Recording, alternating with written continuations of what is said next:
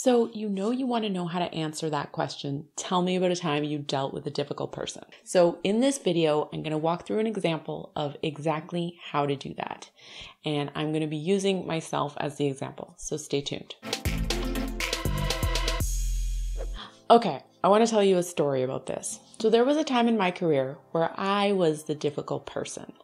And I had someone handle it really, really well. And I'm going to offer you that example today. After chatting with this person, I found it very difficult not to cooperate with her. And I want to share how she handled it because I don't think you can go wrong with this approach. The situation was that I was withholding information. I wasn't helping her out. This was a new girl and her name was Laura.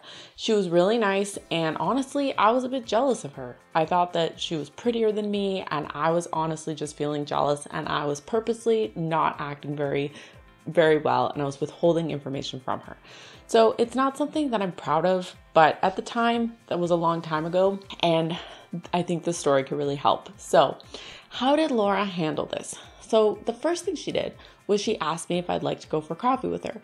She wanted to take me to one of her favorite coffee shops where we could chat. So at first I didn't really want to, but I felt like if I didn't, she was going to continue to ask and I eventually was going to have to. So I didn't really want to go, but I agreed to go because it was the right thing to do. What happened was we went for coffee and she said to me the following thing. She said, I know I'm new here and that you don't know me very well yet, but I would like to help as much as I can. She said, I'm happy to do whatever it is that you need for us to make our working relationship smoother for both of us. And if there's something that I did that bothered you, please let me know because I'm kind of feeling like you don't like me very much. And she left it at that. So me, as the difficult person, didn't really know how to reply to that. I was kind of thinking, oh, well, poor girl, she actually wants to do her best and I'm getting in her way. So this was difficult for me to react in any other way than favorably. And I said, no, I'm sorry. It has nothing to do with you. I'm having a hard time. So then she just talked. We didn't talk about work anymore. She just talked about the things that she liked to do and invited me to go to yoga with her. She's like, I've been under a lot of stress too, and something that really helps me is yoga. And I did not want to go to yoga with her, so I declined her offer, but I did think it was nice of her to ask. What happened in the end was that I softened up. I started to work better with her. We started to have a better working relationship. And to this day, even though we don't work at the same company, we still talk and we still help each other out.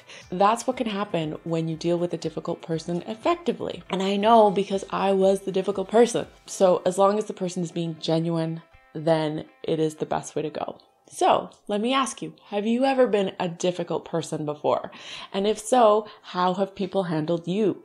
Has someone else been able to get you to go from a tough spot to change your perspective? If so, I'd love to hear about it. Thank you so much for watching. If you like this video, subscribe to my channel, give me a thumbs up. I also have a free guide. It's chock full of example answers, just like the one in this video. You can download it below and you can start writing your perfect answers for your next interview so you can walk in completely confidently.